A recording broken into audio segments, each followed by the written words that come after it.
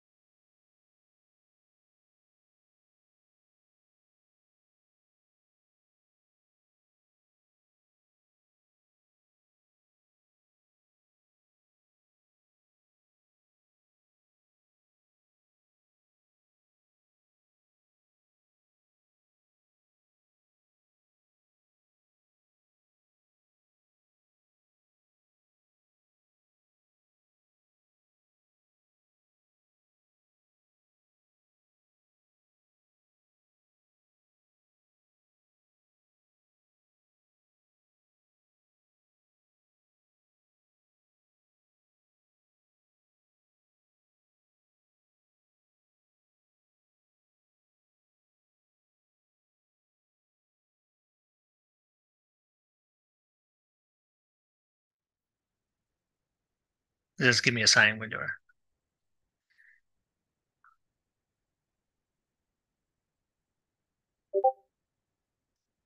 Hey everyone. Um, Hope everybody can hear me. So we're gonna here to talk about um, behavior graphs and hubs. Um, we'll do the presentation and then afterwards we can spend some time. We can open a QA turn and we will open the mics for everyone. Okay, so let's get started. So the name of the talk is turbocharge your hubs rooms with behavior graphs. And you can see Dominique, that used to work at the Hubs team in the background because he's basically he started this project, so it's like most of it is his work. Okay, first of all, a disclaimer: all the code is still highly volatile.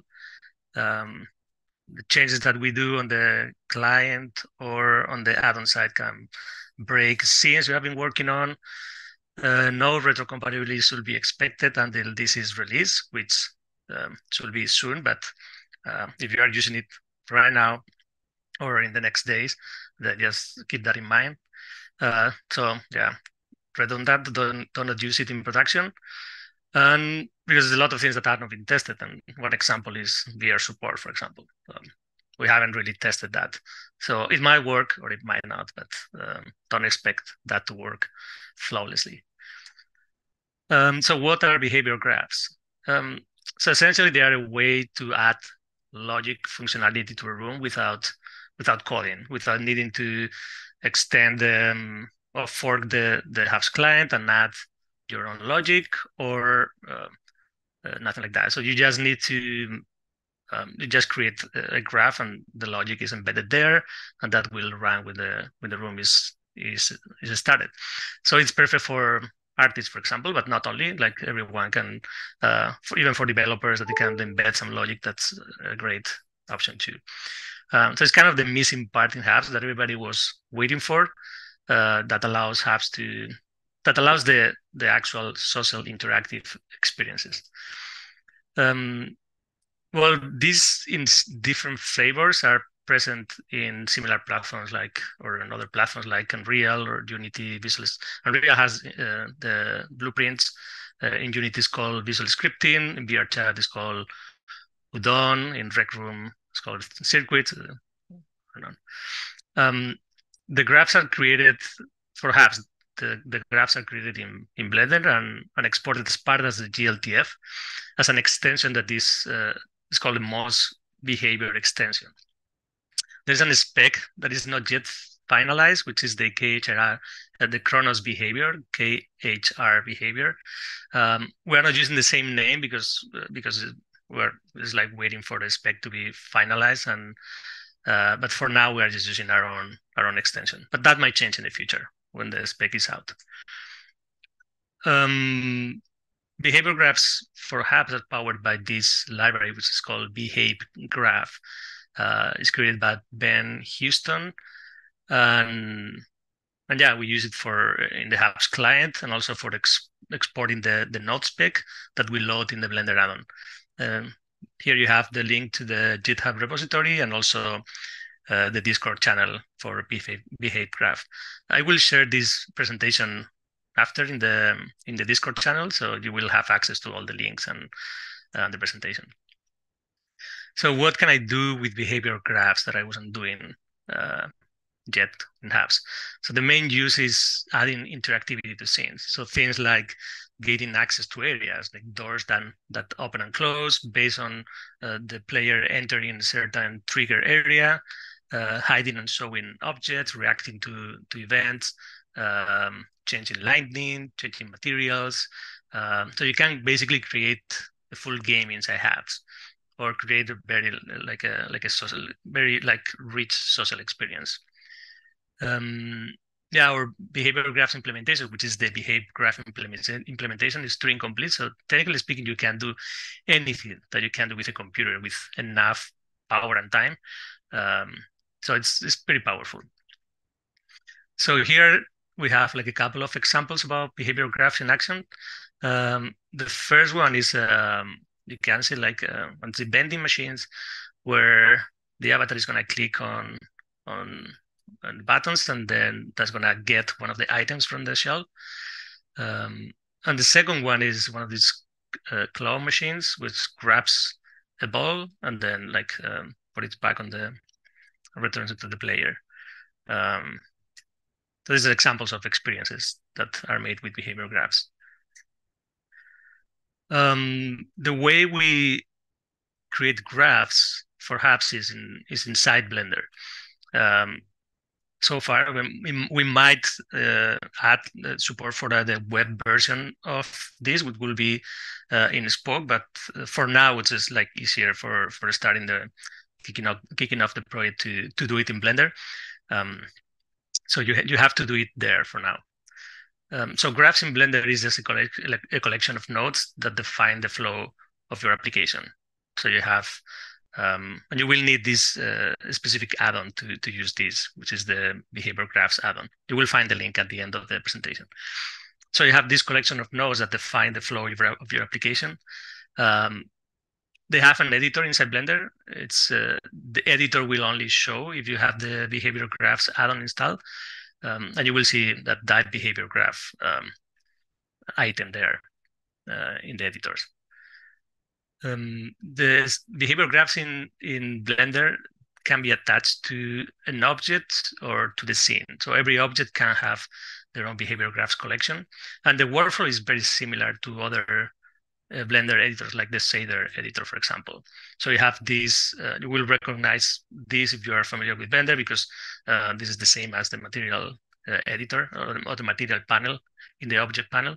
And you have these slots that you can create, and then you can add behavior graphs to those slots.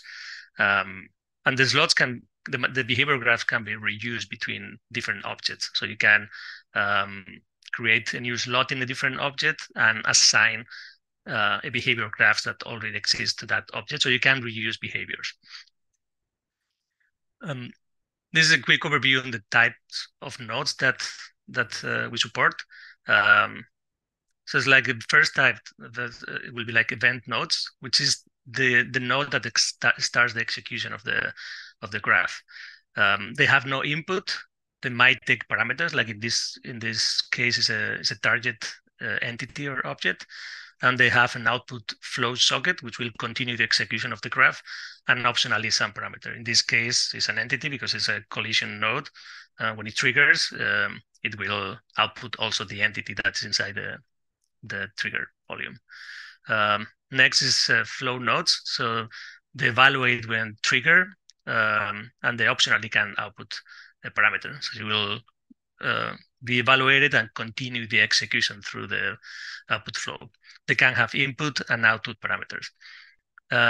We also have function nodes. There's no flow sockets in this case. They are only evaluated on demand. So the output will be plugged on some other node, like a flow node. And with that flow node's trigger, then they will request the value from this node, and this node will execute. And another category is async nodes, which is a special type of node that is kind of like a flow node, but will remain active until the end of the execution. For example, the delay node is one of the examples of that type of async node. Now I'm going to go over the node categories inside Blender. So the apps behavior graphs add-on. So what we have right now roughly is so an events category, which have like nodes like life cycle nodes, like for example on start, on end, on tick. So when the graph starts executing, when the graph ends, and every time the graph ticks. Player events, like when a player joins, a player leaves, or a player enters the collision volume or stays or exits. Same for entity. We have collision related nodes for node events for entities, for colliding trigger volume, exiting, staying. And then we also have custom local events, which basically are useful for splitting graphs. Then we have entities category, where you can get and set entities properties, like for example, visibility, position, etc. Get a component inside an entity, get different entity properties. We have components, so this will give you access essentially to nodes that give you access to all the components that we support in hubs in the Blender add-on. You can get and set local variables of like the flow nodes for if, else, for loop sequences, a lot of different math nodes for operations with booleans, integers, floats, etc. Debug for logging, time related, delay now, getting and setting material properties, animation nodes, and player related nodes, which will be, for example, getting the local player, teleporting the player, checking if the player has specific permission, getting the display name, and also showing notification as in the miscellaneous category.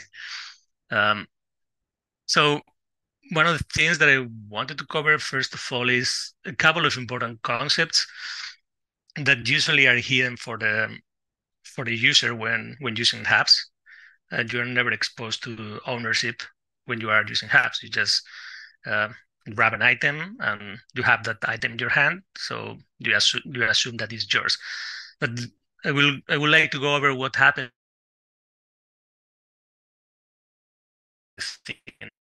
when you own something. So let's go over some ownership rules. So ownership in hubs is not transactional and is not guaranteed. So you don't request ownership on an item and that's transferred to you and guaranteed that you will get it. In fact, the hub server, doesn't know about ownership at all. It's just the ownership is fully resolved on the client side. And that means Manuel, your sound cut out in hubs. Oh, sorry about that. Let me. Sorry. Yeah, well, I'm gonna continue. So the server doesn't really know about ownership. It's resolved on every client based on the most recent request. So whenever a player requests ownership on something, for example, if you grab an object, if somebody grabs that object 2 seconds after, the ownership is for that player, because the ownership, the request ownership later or more recently than you. So the latest player claiming ownership on an entity gets the ownership. So just because one client or your client claims ownership on an entity doesn't mean that the other clients will respect that claim. And also, okay. Oh, a second. I Keep think talking. we have some I hear you in problem hubs with the again audio. because I reloaded. It worked Okay. when I reloaded. So you could tell people that. Okay, sorry. It seems like we had some issues with the audio, but seems to be okay. Hopefully everybody can hear me in the room. Yeah, so continuing with ownership. Ownership of a parent object doesn't imply ownership of its children. That's also really important to consider. And you need, another important thing to keep in mind is that you need to own the entity where a company is attached uh, to be able to sync that entity's properties, that component's properties. And we'll go over this with examples later. So we'll see more clearly. Oh, sorry.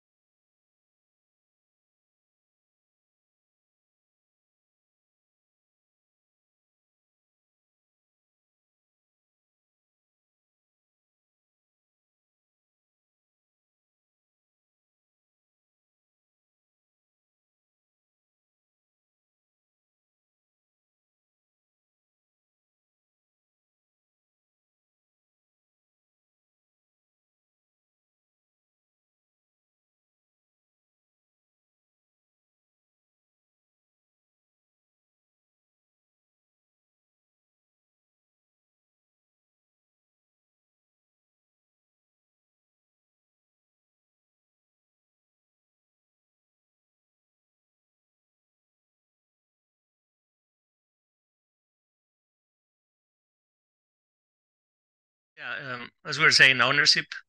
So let's go first about over like a few ownership rules. Ownership in tabs is not transactional or guaranteed. So that means that you don't request it and it's transferred to you. So you don't grab something and that's going to be yours guaranteed for sure. In fact, the hub server doesn't know about ownership at all. The ownership resolves on every client. And this is the client that makes the most recent request, the one that has ownership. So if I grab something in Hub's room and somebody else grabs the same item like 2 seconds after, the ownership is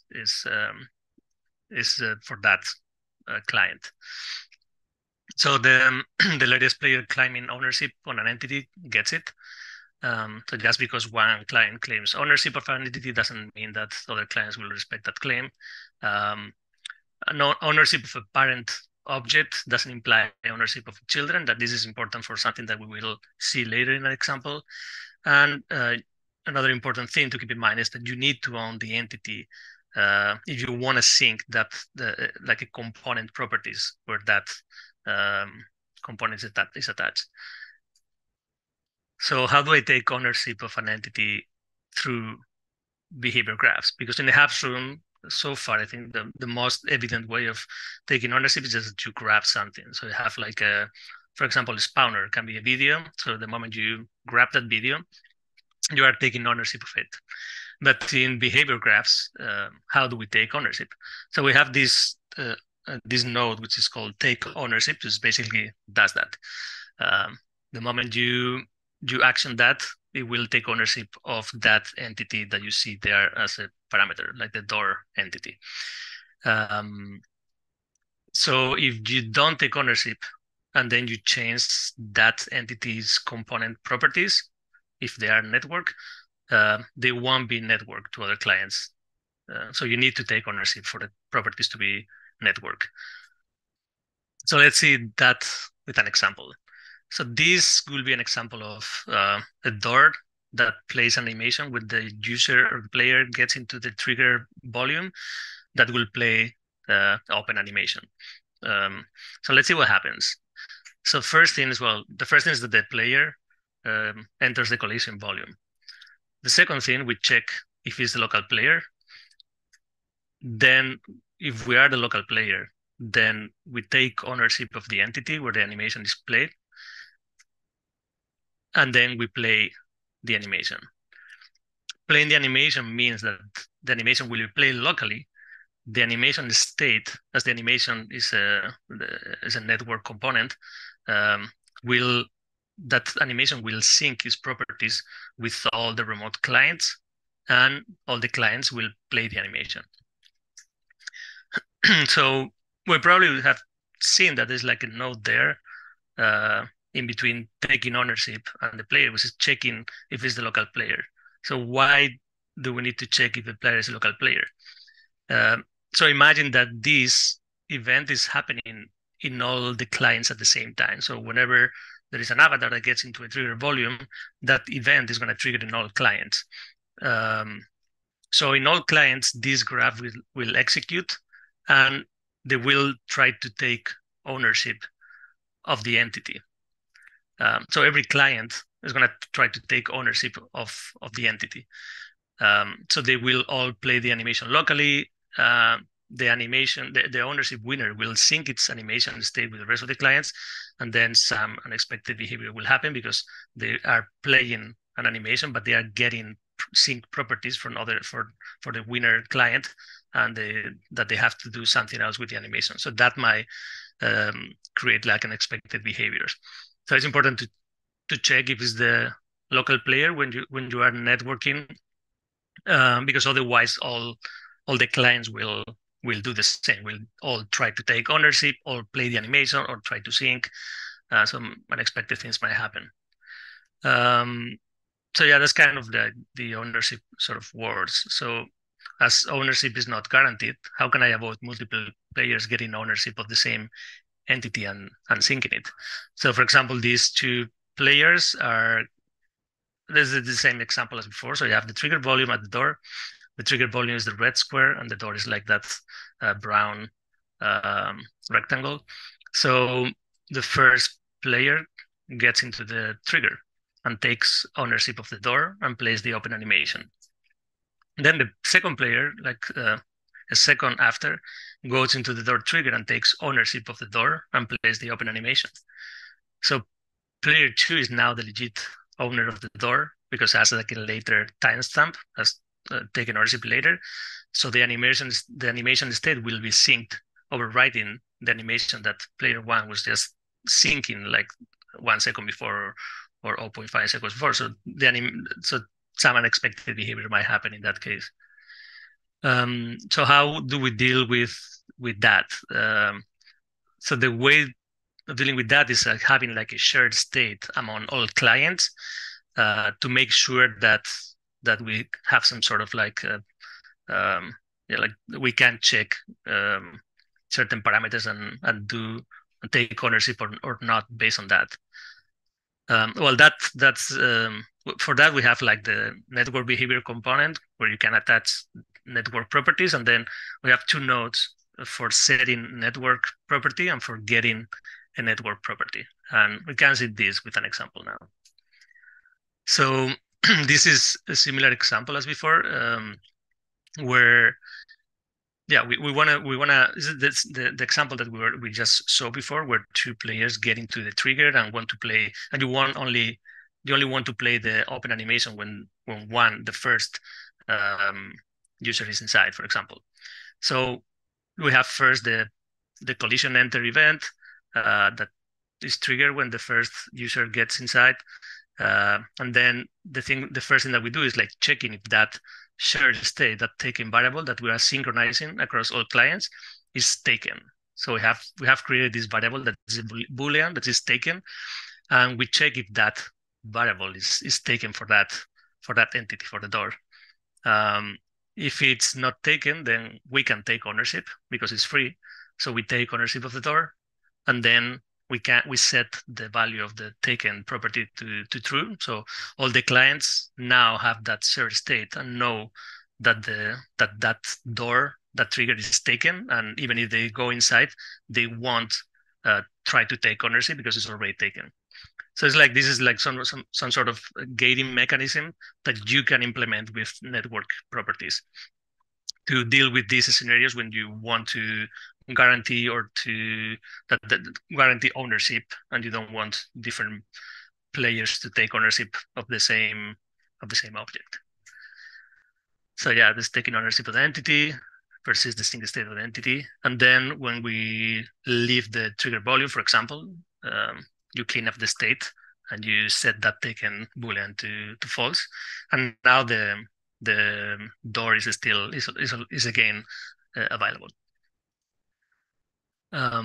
Another important concept that is quite hidden when you use hubs, and it's important to know when working with behavior graphs, is what is the relationship between entities and components in hubs. So let's see that with an example of, in the top part is you will see in Blender when creating for example, a video. So it's, usually when you create like a video, you create an empty and you attach a video component to that empty. So that's what you see in Blender. But what's going on in hubs? So what happens in hubs when the scene graph is created based on the GLTF that you export and load, this will create three entities. So the root entity, which will be like the empty in Blender, that has like some components like the media loader or rigid body component.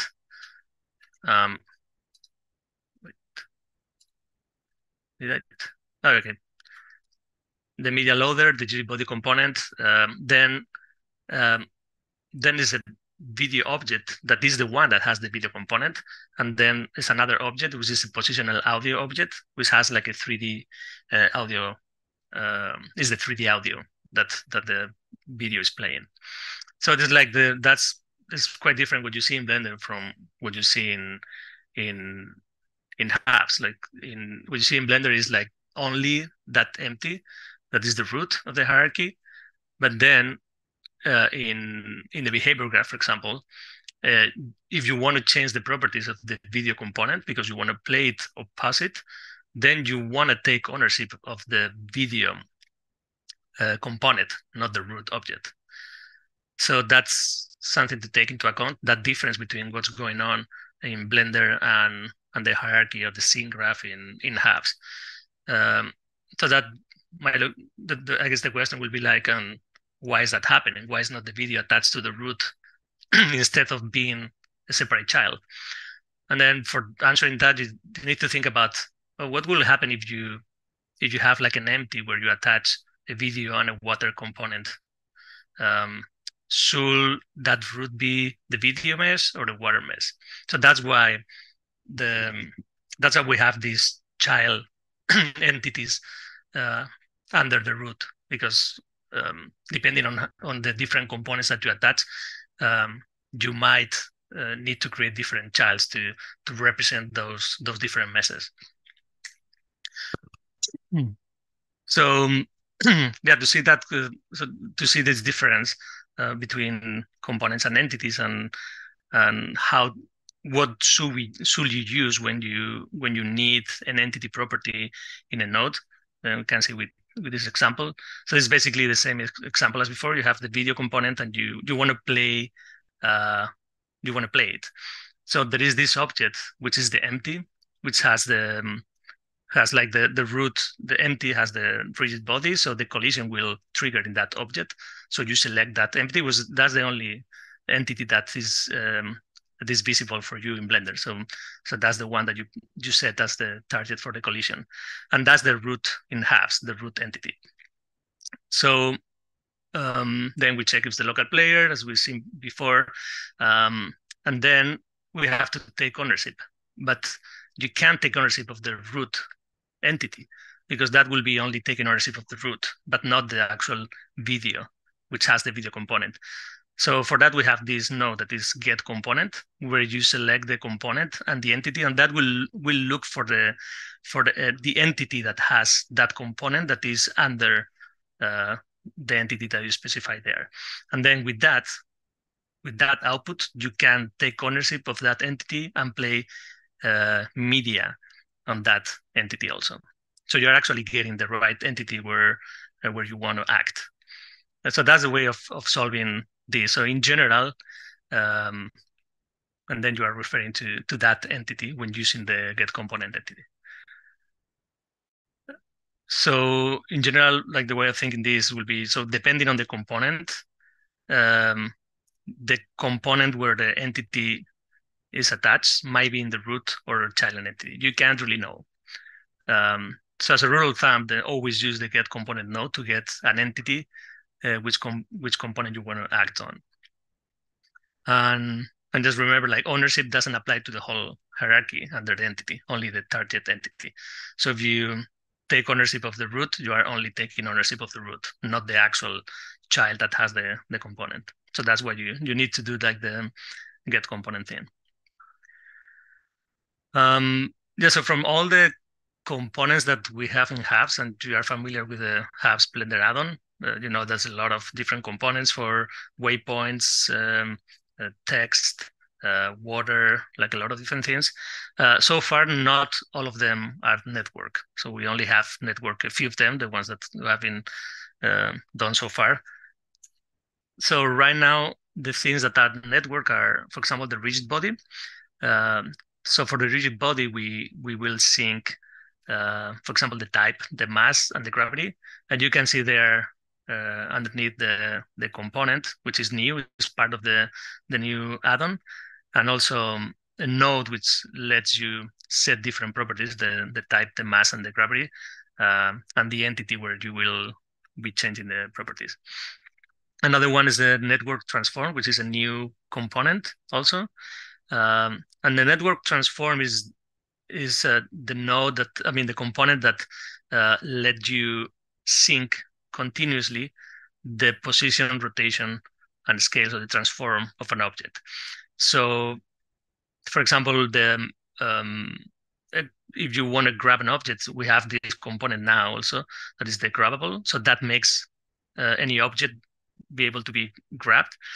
and that component will add the network transform component as a dependency for you. But if you want to change the position of an object through the graph, so you might want to, based on whatever event, um, do like the set entity property, like you see underneath with the set entity property node, and change the position of an object. So if you don't have this network transform component attached, that set entity property of the position will only happen locally. It won't be network. So nobody else is going to see that update. Only you. Um, well, same as for any other network component, you always need to take ownership of the entity before expecting these changes to be network. Another new component, which is also network, is the network behavior. Um, and what this component does, as we have seen before, is syncing custom properties across all clients. So if you have an entity which has the network behavior component attached and you take ownership of that entity, then you can start those properties, you can start changing those properties, and that uh, state change is going to be reflected in all the clients. So they all will have that common shared state, which is how we showed before that you can handle these cases where you don't want two players to take ownership of the same item, for example. But it can be used for anything. This is a global shared state among all objects, and it's attached to every specific object. Another new one is the network animation. Um, so with this, if you attach this to an object, every time you play an animation on it, it will network those updates. Um, so yeah, there's a new set of nodes related to animation, which allows you to create animation, play animation, crossfade animation, and if the component has, I mean, the entity has this network animation component attached, then all these properties and all these updates in the property of the component for that entity will be network also, as long as you own it, of course. But we went. Okay, this is existing components that now are network, and we're still like adding properties, and we need to add more. So yeah, we expect it to be like expanding every week, because now we're in the phase of adding new properties and new components. So the goal is to have all the components that we have right now available, all network. But so far is these three, so audio, media frames, and text. So for audio, you can play, pause, change the source, mute, and loop. So with the audio, you will be using the video component, the same as you were using now, and with that node, you can change the properties, and as long as you you take ownership of the entity where the component is attached, then you can play, pause, change the source, set mute, or loop, and that state will be networked to the rest of the clients. Same for media frames, you can. Um, as long as for an object that has a media frame component attached, that you can use this node, say media frame properties, to activate lock or unlock, or change the state of snap to center. Active for media frames, activate and lock are new properties. Activate enables or disables the media frame completely, and lock makes the object inside the media frame to be locked, so you can't really move it anymore. So that's new for the media frames. And then the last one that is network from the classic components is text. And yeah, same case. If you have an entity with a text component attached, then you can use this node and update the text, and that text update will be reflected in all the clients, as long as you have taken ownership of the entity before. Same for the font size and for the font colors. All these properties you can change in your client, and then that will be networked to all the clients, and the whole room will see the same state.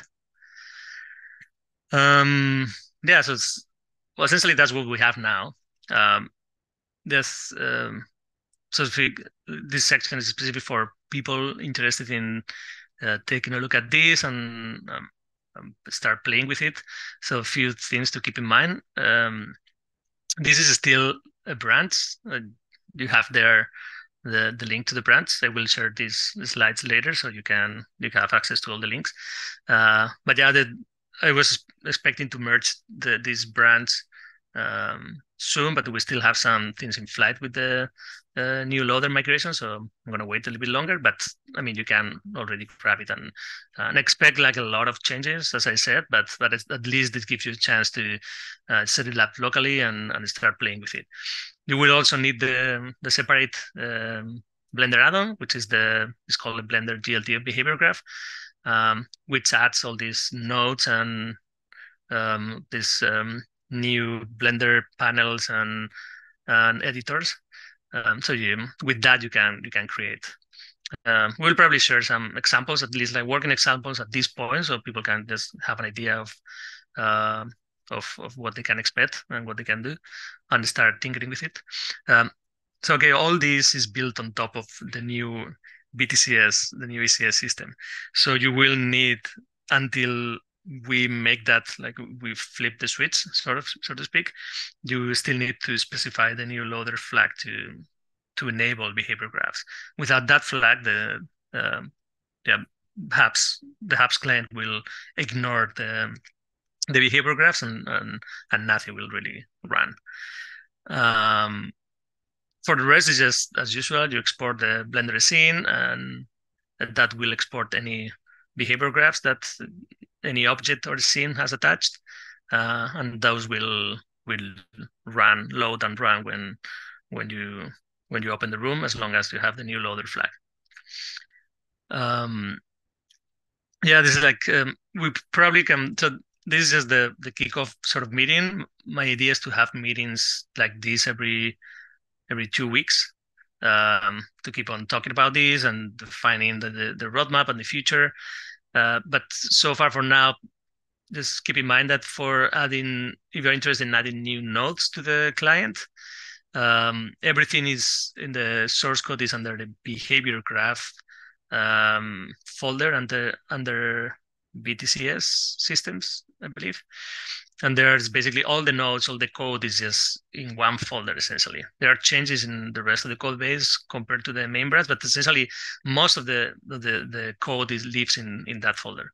So if you want to add new nodes, then whenever you launch, you open a HAPS room, if you open the console, you will see that the node spec for the nodes is output there. So you will see the JSON. You can copy that JSON and paste it in the node spec file in the Blender add-on, and that will add the nodes that you have added in the HAPS client to the Blender add-on. So that's the workflow for adding new nodes. Is you have to add them in code, and then copy the JSON file and then paste it in the Blender add-on node spec, and that will add the nodes in Blender. There are some nodes that are like more like custom tailored sort of, but for basic nodes, you can just like create them in HAPS in TypeScript and then copy paste the JSON. But we can go over that in future meetings. Oh, sorry. And yeah, the Blender add-on support, what I said, like we have like limited support for node spec nodes. So depending on the type of node that you want to create, you might need to add that in directly in Python. So what is the next steps for the projects? So in the short term, first and most importantly, like get this merge in master. Then maybe merge also the add-on with the main Blender HAPS add-on, because I feel like it's very close to HAPS. I mean, there's a lot of nodes that are specific to HAPS. I'm still thinking about it, but maybe we just merge both add-ons. Then probably we'll need to make some decisions that we're already making based on how are we using the nodes, that is like and standardize a bit all the different add-on patterns. For example, we created animation nodes, but we also have the loop animation node. So it's kind of overlap in functionality a little bit. So yeah, we have to make decisions about what type of design do we want that, or what pattern do we want to follow for components or these type of things. Yeah, and the next one is completeness, of having all the components being networks and support for yeah, for we have text, but but having all the rest of the images, all the rest of the components network, and their properties exposed also in the as a node. And then in the midterms, like VR support, improved usability. There's a lot of usability improvement that can be made on the Blender side. I think nav mesh obstacle is something that people have been always interested in having. Maybe having implementing the spoke side of the editor. So yeah, those sort of things. And yeah, for if you are interested in contributing, yeah, first of all, like there is a Discord channel that you probably all know. So just go join that channel. Come to the bi-weekly behavior graph meetings. They will be announced in the Discord channel. File bugs or feature requests. Then in the hub's repo there's now a tag that is called behavior graph. So just file a bug or create a feature request and tag it. And yeah, of course, like contributing, fixing bugs or running features is always very welcome. Yeah, I mean, one of the most important things probably just create cool stuff and just share it, so we all can enjoy them. And yeah, I think that's it for presentation. Maybe we can open the QA turn. Let me enable the microphone in the room so people can start asking. Okay, now I think it should be.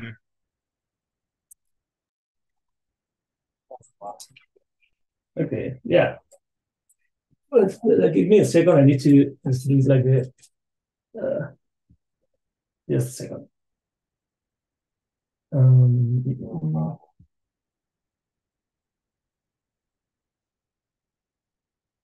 Okay. Okay. Is anybody speaking? Yeah.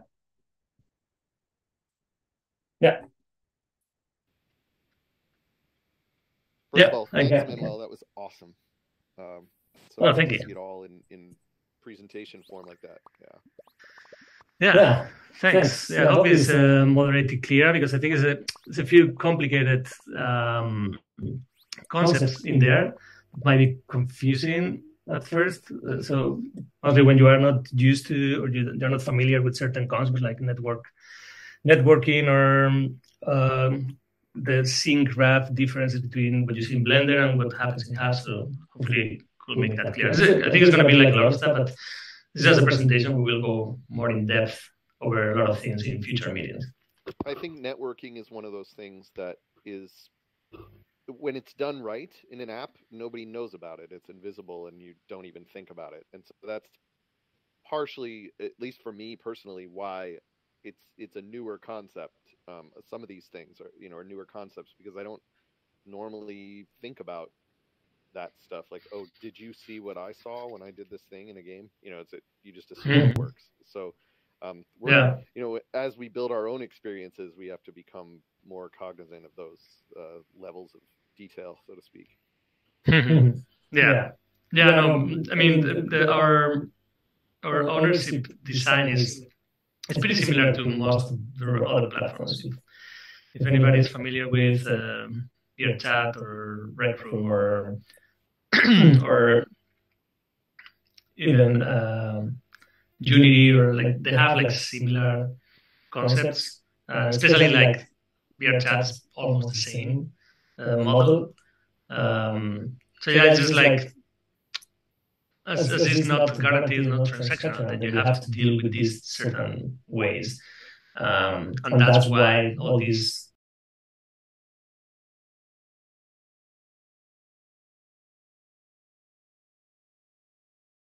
get used to it. Is not that complicated. It's just like following that rule of I need to own something to be able to synchronize it, because otherwise I'm not sure if I'm the owner, and so I need to do that. So it's, yeah, I think we debated about, oh, should we make ownership something that happens automatically inside every node?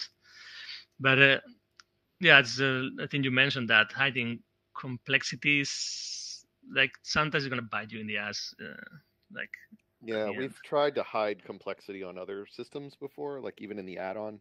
Um, and then, by saying like, oh, we'll make it automatically add the components you need, or do some sort of like Mhm. magic like that. And often it ends up being something where uh, it ends up just being a we paint ourselves into a corner with it. And in a way, as much as we'd love to be like, oh, I don't want people to have to learn this topic of networking. Like at the end of the day, it doesn't hurt you to learn it. Um, Hmm. it's somewhat universal, as some have pointed out. Right, some other apps use the same technology or same concepts.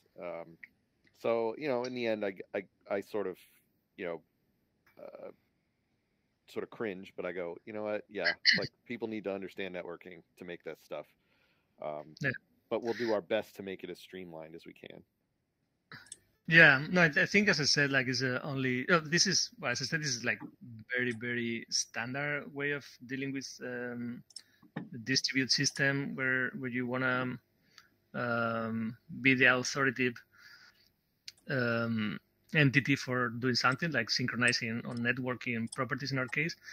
Uh, but I think as long as you get familiar with a couple concepts, like, well, what I mentioned here, like you need to take ownership to do something. Uh, it's good to check, but depending on the use case, but it's good to check for if you are the actual local player when you get a player for a node, like from a collision node, because you don't want that, because you have to think that these graphs are being executed simultaneously in every client.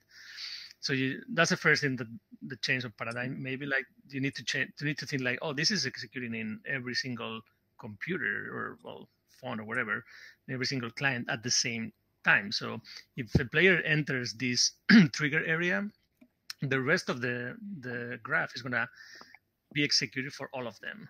So if you don't put some barriers there, like checking if you're a local player, taking ownership, or checking if the ownership is already taken, so then it can just be like a fight, like an ownership fight, where all the clients request ownership on that item, and The good news is usually you know right away that something is wrong because the behavior of your scene is strange, right? Like we've probably all seen this in one app or another, including this one, where like you go to pick up an object and it sort of flickers and looks like somebody else is trying to grab it too, and somebody else goes, I just see it sitting on the ground. I don't know, what are you talking about? That's usually the a clue that something went wrong with ownership. yeah, yeah, exactly. Yeah, well, I mean, I think it's something that you have to play with and get familiar. Hopefully these slides do like a moderate good job on making it clear. Hmm. But we will, yeah, I mean, for whoever has problems with it or whatever, we can go over it and explain it again and again in future meetings. I will, one of the efforts that I want to take on also is like translating these into documentation, um, and to make it as understandable as possible, so everyone can go there and just check it, because this is the I first want time. to Yep. I was just going to say I want to make sure that we do what other I don't know. I've used a lot of software like Unreal and Unity and a lot of these things that have a similar system. The best ones are the ones that on their documentation page also have a like working example. Kind of Yeah, like you have up there on the screen where you can actually dissect it and go, oh, okay, so that's how I need to do it. The yeah, worst the worst ones are the ones that were rushed, where it just has like a really brief technical explanation of what the thing does, and you're like, I still don't know how to use this. yeah, So we'll exactly. try our best. And actually, I hope we can, as a community, improve documentation together. Like if somebody has a great example, like add it. Yeah, no, exactly. I think documentation is key for this thing, and trying to make, especially for this couple of items, I think networking and the scene graph, and um, so what is it, what type of entity do you need to feed a node? Um, so those two concepts, I think, is good to make them very clear, because now, I mean, when Hubs was just about like forking and extending the client in code, then you will expect that, well, the developers will dive into the code and like see what's going on, and well, read the docs, read the development docs, and go over these concepts because they are documented. But but now we have like a different audience. It's people that there are a lot of people that might only be familiar with Hubs from the user or designer perspective, and that's completely different perspective, because these things are for you like a transparent. It's like ownership doesn't is not a thing. It's just like you grab something and, well, you have in your hand, and that cube that you have in your hand now moves for everyone, but you don't really know why it's moving for everyone. You don't know that is moving because you took ownership of that cube, and that cube has a network transform component attached. So if it has a network component attached and you have the ownership, that means that you are the authority, and everyone else is going to sync your the properties of the cube that is in your hand. So as you are moving the cube, then everyone's cube is being moved um, in your hand, in their clients. So yeah, there's now a lot of people, when making network experiences, need to think about these things, and it's important because otherwise the experience is not going to work, or is going to be broken in certain scenarios, or most of the time. So it's like it's important to get this right. Probably at the beginning, when tinkering with this for the first time, then you can't just rely on this being just a local experience, and that's fine, because you will be focusing on making things to work or having like a specific thing, and then at the second stage you will start thinking about, okay, how can we make this network. And in most cases it's not that much that you have to add. This is, and you will see the pattern very clearly. You will see like, oh yeah, so I have to do this most of the times. I have to check the player, take ownership, or grab the component I want to synchronize, and all these things that we were talking about. Yeah, I'm not sure if anyone else have um, have any questions. I guess there's probably a lot of questions because it was quite a lot. I'd just like to say thank you for sharing. I think it's great, and we're loving this. Thank you. I'm looking forward to getting involved in a big way, probably a little bit later in the year. I don't have, it's not on my docket yet, but it will be, and I'll be getting seriously into it. I think Drew had some good questions earlier on in the presentation around ownership, so it kind of might be interesting just to give us an example on. You talked about the latching version of ownership. I can't quite see at a glance when you would use that latching system and when you wouldn't use it. Could you give us a little bit more detail on that?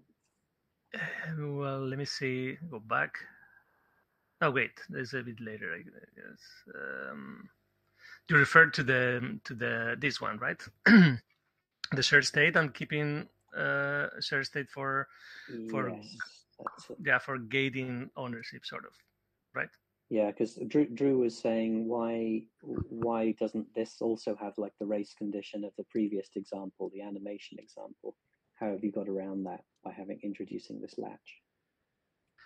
Yeah, so this is based on this. You mean this, like we were talking about this? Exactly. Yeah. So you have the ownership wars. So there's obviously a race condition there, depending on who grabs first or last. Yeah. But how do you avoid that by the introduction of a latch? Why isn't there a race condition on grabbing the latch, for instance? Oh, okay. Yeah. You mean like you have to check if it's the local player, right? So not all of them are triggered at the same time. So you mean the difference between this and this is so here we have like, we check if it's a local player, and I mentioned that was we need to do that because otherwise that Oh, avatar sure. will No, the be. local player one I get, but it's the one where two people may enter the same volume and trigger a common animation. Yeah. Yeah, just that kind of. How does that work with the latch then? How does that help you in this situation? I didn't Yeah. quite get the flow. Okay, so yeah, so let's go over it again. So you have two avatars, and then the first one enters the trigger volume, right? So this avatar is taking, or this client is taking ownership of that entity, which is the door in this case, for example, and it plays the open animation, right?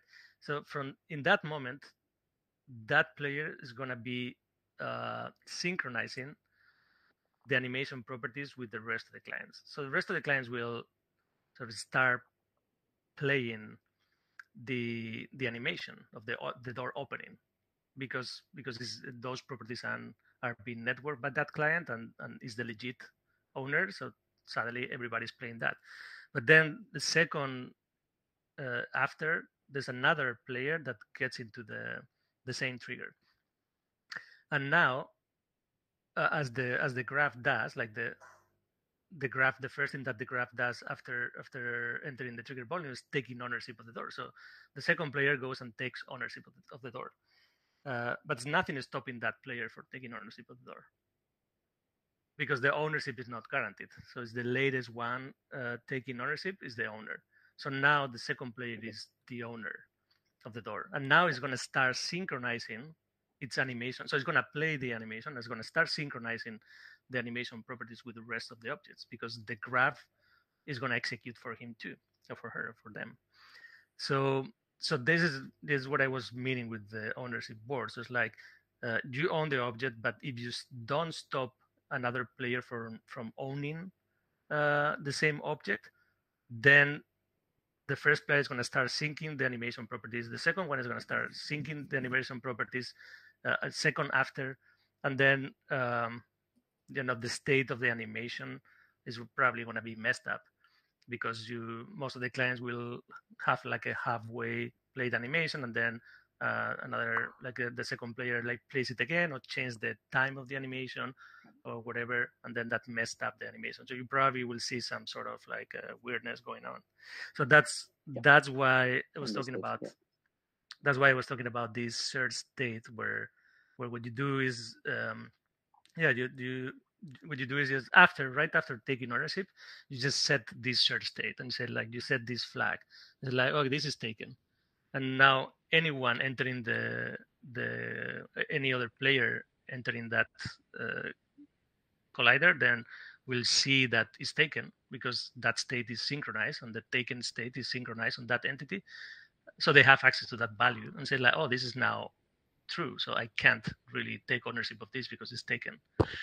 I Right. wouldn't. But what Drew says is that there's a potential race condition there, isn't there? Because you're going to Yeah. You could both think you had it because there's no Always, server authority.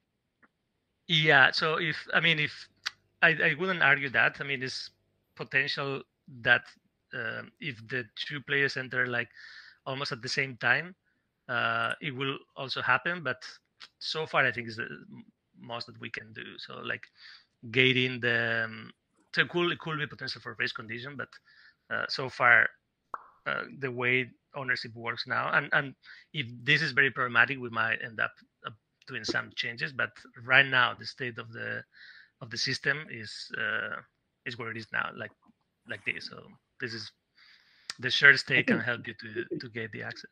I think you could still resolve it. I mean, if you along with if you stored obviously the owner who owns the latch and you stored the time that they think they grabbed it, then somebody coming along would have to compare to that time, and then they couldn't really stake a claim. Maybe. I Yeah. mean, if then two people end up thinking they've owned it, there's going to be two different timestamps at that point, and then that becomes the tiebreaker. You'd have to take ownership and check that you've kept ownership, maybe, but in some way. But that would give you an unambiguous ownership property. You mean checking if you are the owner after taking ownership? Yes, exactly. Yeah. So there's like an additional check. We'd have to revisit it. Yeah, no, there's actually another note that we have is just take. Well, you could just take ownership, wait, and then check if you are the owner. There's actually a note that is like well, I didn't show that note here in the presentation, but there is a note that is that's am the I same. the owner? So you can resolve it. Depending on your case, you might be able to resolve it also waiting and and checking if you are the owner. So if you have waited like X time and then you are the owner, but you can guarantee that you are the owner because nobody else can enter if the flag is set and you have waited. So you can resolve in different ways. It sounds fixable to me. I would say to Drew's saying there about having a server for ownership and an authority. I would say that I kind of like the serverless option that Hubs is kind of embracing, because it does mean you just have to trust the clients to trust each other. It's not great for gaming, but it's great for kind of like a social system because the server load's really low and the server holds no state, which is obviously advantageous. I can see the benefits of like server authority state, but there's also a huge number of kind of gotchas with it.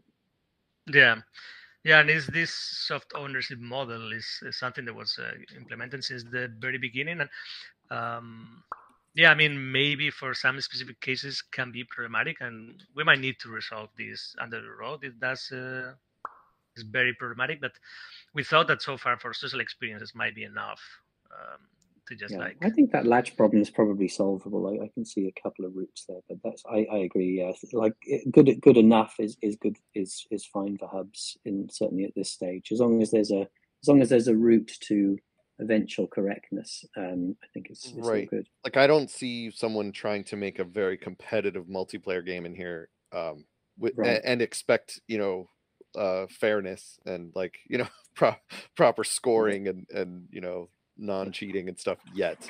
But I loved. First of all, I just want to say to especially the people in the chat, like the fact that we're having these conversations now is super exciting to me because it means that we can move forward and try to meet people's needs and get new ideas and ways of solving these problems, which is great. These are definitely the right questions, aren't they? Mm-hmm.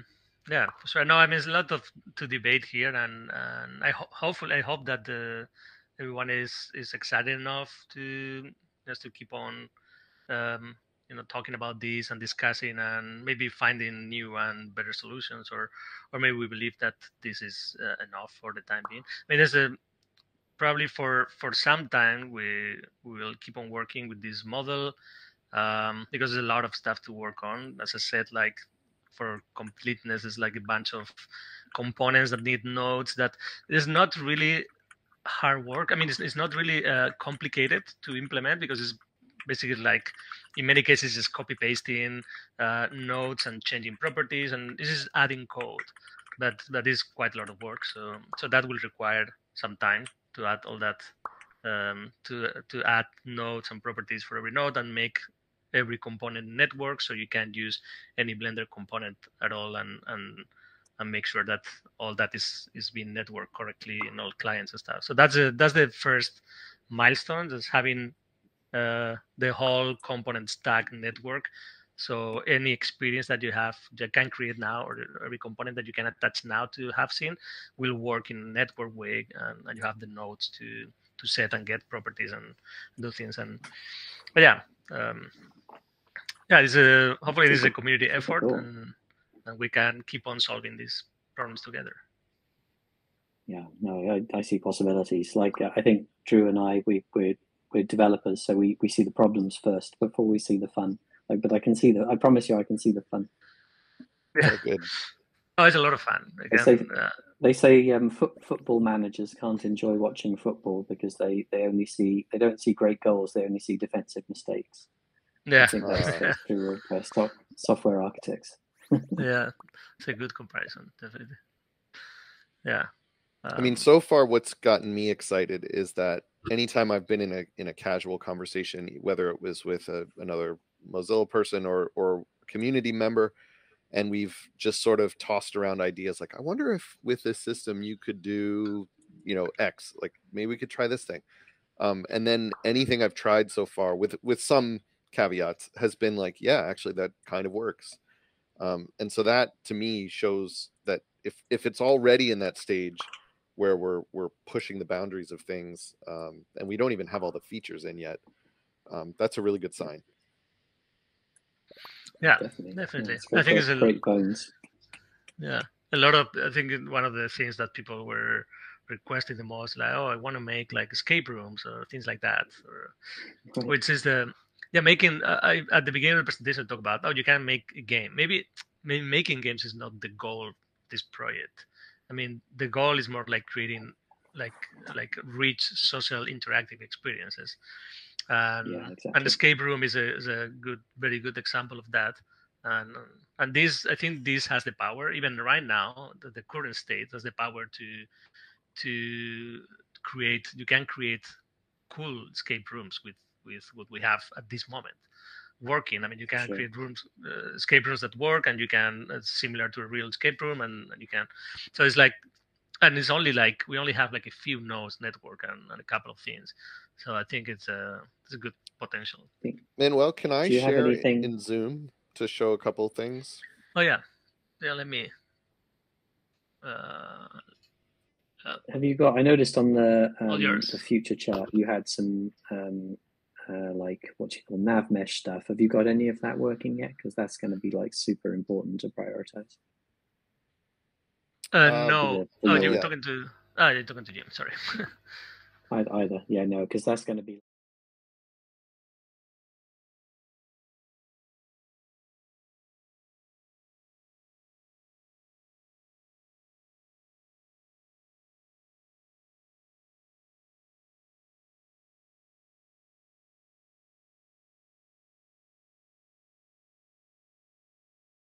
Wanted to Okay, show, that one. you guys can see my screen in there, right? In Hubs.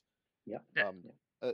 the reason I wanted to show this was something that Imaginer and I were discussing a couple weeks ago, and we were like, I wonder if you could do that, because we loved the idea. Something that comes up again and again, especially for educators, is ways of like wrangling students or wrangling a class full of people that are visiting a space. Like go off and explore, and then when I want everybody back here, at a certain time or when the time runs out. And um, so we have the ability to use, the teleport, and to call it in behavior graph. And in this example we made, it just kind of worked. Like uh, being able to say this object is being tracked, like its location, but only when I hit the button. When I hit the button, it teleports me to that thing. So, like the idea that a person could carry, a microphone around or something, and they're the leader, um, and then at any point they can hit a button and pull everybody in, or something like that. That's Like just a a tour really guide with an umbrella. simple, dumb example, but something that wasn't possible before without this system. And Super cool. it's cool because those powers were there all along. All the functions to teleport and to, get positions and all that Right. stuff. We just didn't expose it. So that's Yeah. just one. But then, um, Manuel mentioned the escape room kind of thing, and so I was thinking about what are the sorts of um, things that people do in escape rooms, right? Like objects that you need that you can't get yet because they're locked, Mm-hmm. or like buttons that don't work because they need power, or like that sort of thing. And so being able to detect objects, it was the wrong object, but I made it say power on. Oops. This one does give Mm-hmm. power, and now the button works, and then I can trigger Yeah. an animation with it, and have Mm-hmm. physics work, and all that stuff, now that we can do grabbables. And so that sort of logic and stuff, very simple to set up, like not super complex. And but the depth that you could add to a scene is huge. I mean, because I used to feel like if I wanted to make a hubs room that was cool and that got a lot of use and reuse, then I just have to keep making it bigger and bigger, like physically bigger. And I love the idea that this sort of stuff adds depth and layers to a scene without having to make a gigantic space. So it's just another way of thinking. That's great. That's really good. And then Pink Polygon, you were saying stuff about video. This was an example of like I have a video playing. I made a separate play pause button for it, just because I didn't want controls on the screen, right? But then in this, I just have imagine these are videotapes, and the trigger's in the corner. If I put one of these in the corner, it plays a different video, right? But the play pause button is still universal, right, for the video. But I can put it back and play something video else. tapes, Jim. Yeah, I should have made it a tape. Actually, I don't remember where the trigger is. So I think you showed me an example where you were actually like rolls, like film rolls that you put on the. Which one? No, I remember like an example that you showed me that you were actually switching like film rolls, like movie. Oh yeah, that's part of my puzzle. So I don't know if I want to give it away, but I'm making an escape room and I want people to try it, and so I'm a little bit like, I don't want. Okay, yeah. I don't know want to spoil my puzzles yet, but this was the example of like, okay, you can go in here. There's nav mesh everywhere. I was looking for a way to block it off if I hit a button, and so this just pops you back out if you try to go in there. Yeah, I think for the nav mesh, but it's something. The nav mesh thing, I wonder. I haven't tried that. I wonder if you can just like keep track locally of the like in a variable of the position of the player, and then you place like a trigger volume in the door, and when you enter that, you just like keep on resetting the player position to the something like that. Right. Sort of similar. I think you're going to have to make that bit super easy because that is the that's kind everything. Of exactly. Yeah. Yeah. It's just got to make sense and be simple and kind of be like, oh yeah, just drop that there and there you go. There's your door with a button. Don't want too many workarounds because you're going to have like workarounds on the workaround, then it'll get confusing. Yeah. Well, and then for those that didn't I appreciate it's difficult. Earlier iterations of this stuff, I mean, being able to track things like proximity, like being able to figure out like in logic, like, oh, these two objects and how close they are to each other affects something like their brightness. Like even something as simple as that.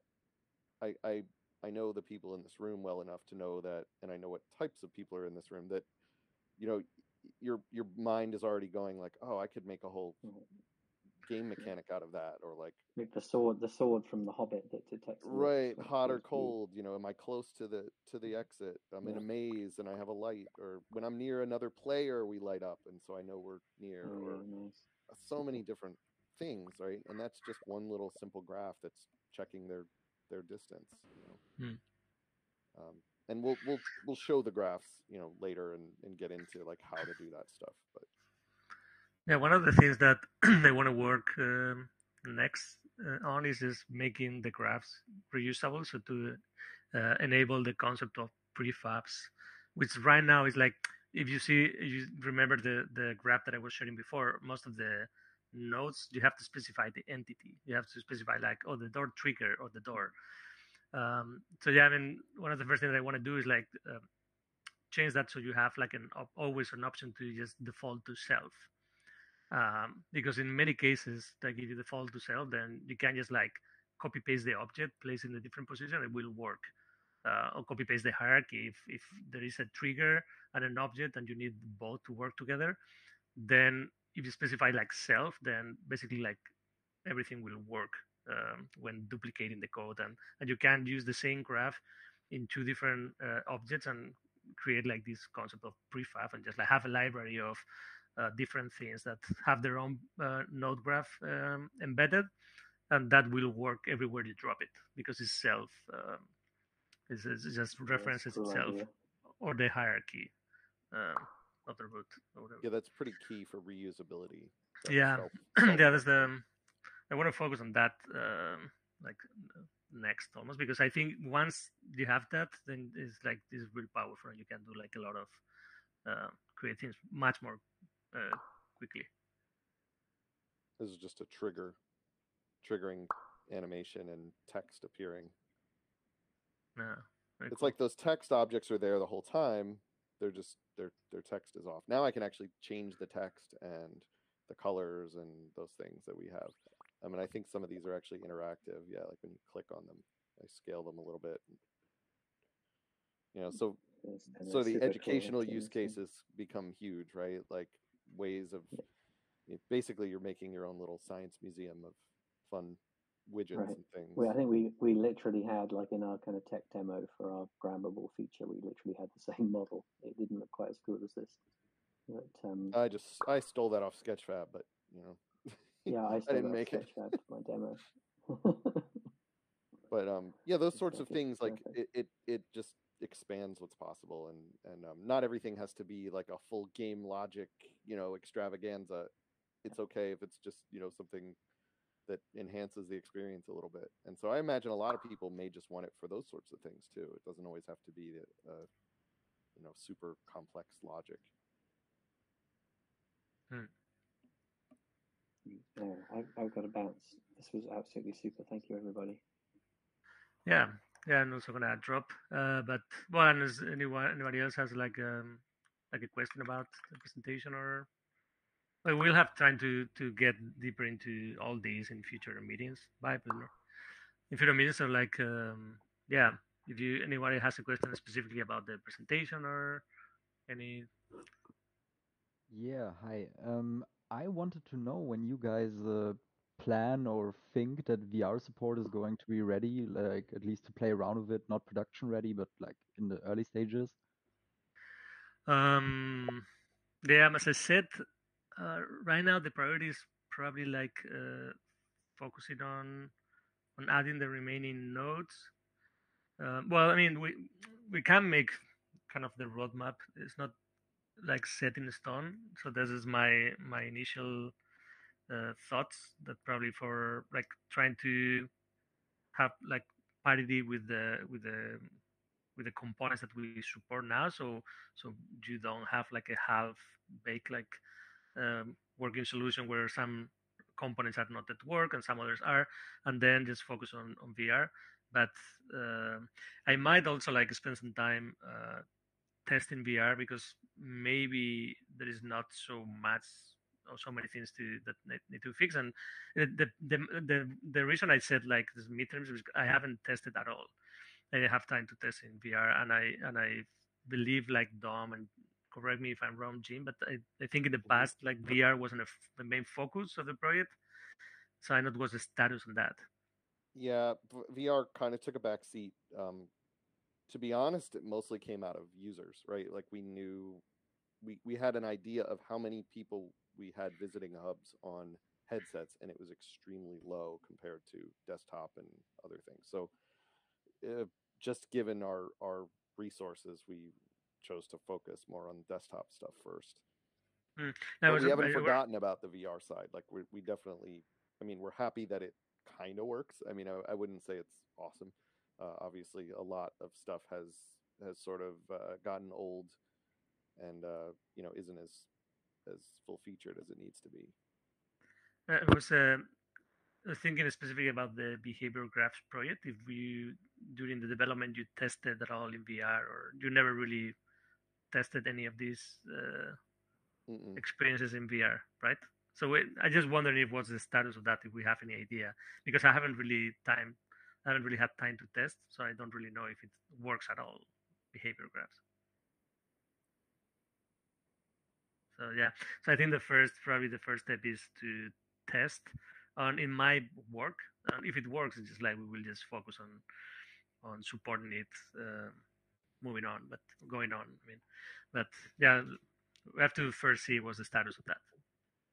Yeah, okay, cool. I mean, I'm completely new to the whole behavior graph theme, so I will have to like learn anyway. So I'm not in a rush, but it would be really great to just like have something where I could like test for myself, or with like I wouldn't even need someone else in the room, but just like have a state where I can find out the stuff which I would also like find out on desktop, but directly do it in VR because we mostly do educational products which are based on VR, or at least the main component is that. So it doesn't need to be like completely flushed out with all the features, but like something that I can at least like train on already would be nice in Hmm. the future. Yeah, I will give it a try because I mean my understanding is like most of the things. There's nothing really specific to that shouldn't work in VR right now in behavior graphs.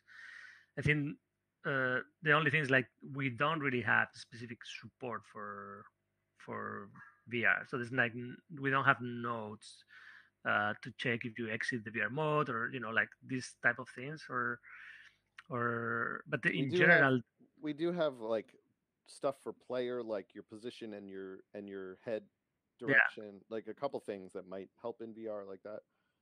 But Mm. yeah, not specific about like controllers and Yeah, hands all positions, that for kind of stuff. example. I don't think we have any notes for hands positions, for example, or so.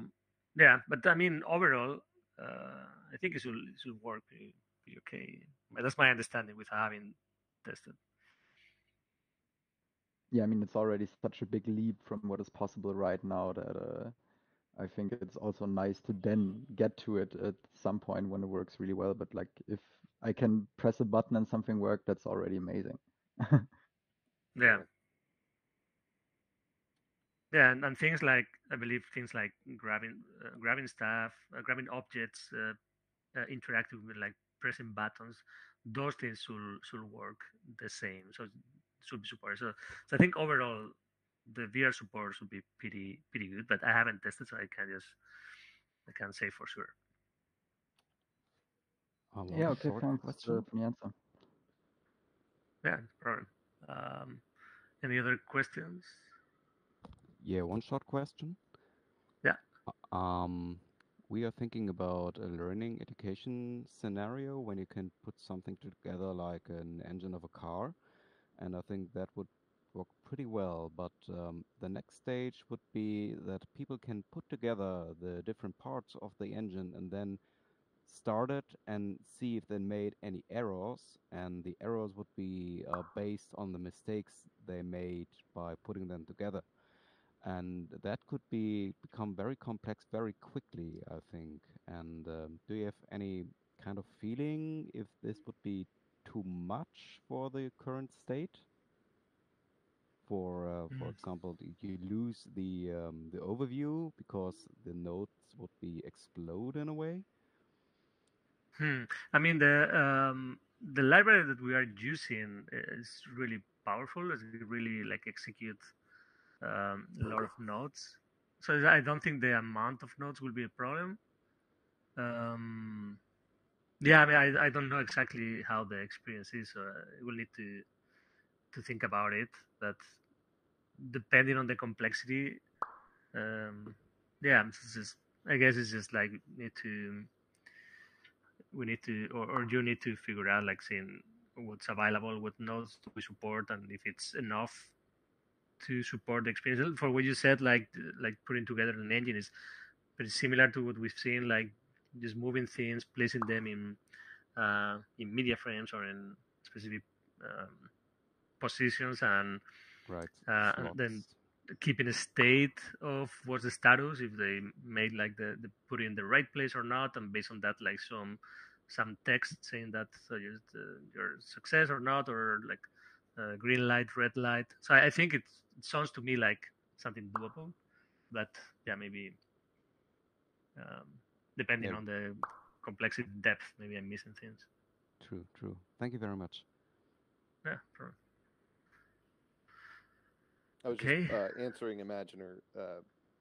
Like we will need more like granularity on our interacts and things.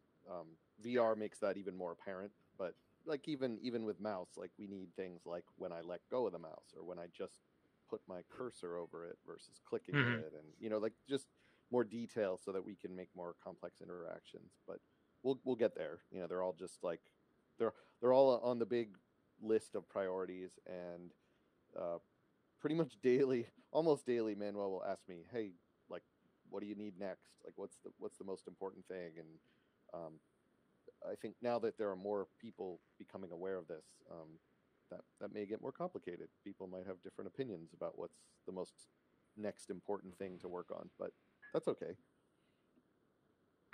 Yeah, right now this project is driven by what we need internally for creating experiences. And I guess like the, one of the interesting parts of opening this is like the rest of the community have a chance to also like voice their needs, and we can integrate that into the prioritization. Or if maybe like we think something is very important and then a lot of people need some of the thing, and we can focus on that based on the interest. Yeah, but it's like a Gruyere cheese. Now it's like a lot of holes, and we need to fill those holes. As I said, like there's a lot of nodes that only have like three properties, because or components that the related nodes only have like three sockets for changing properties, because those are the ones that Jim and Christian needed. So those were the first ones to be added. So just finishing like completing all that and adding support for all the properties or most of them. Networking materials is pretty important thing that also needs to be addressed early. But yeah, like it's step by step.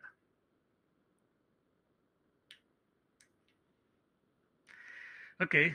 Well, if there is not any more questions, and let me know otherwise, because I can't really read the chat. Oh yeah, if you want to create like a solo game, or do you have kind of the same issue?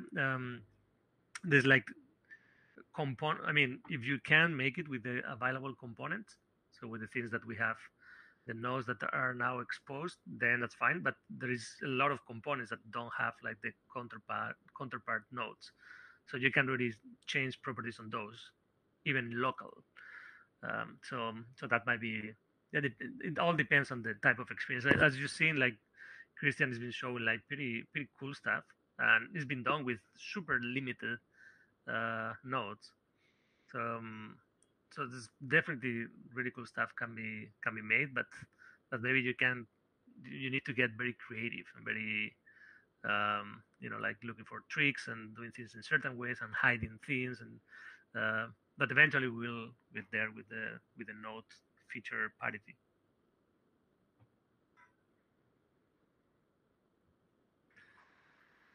All right.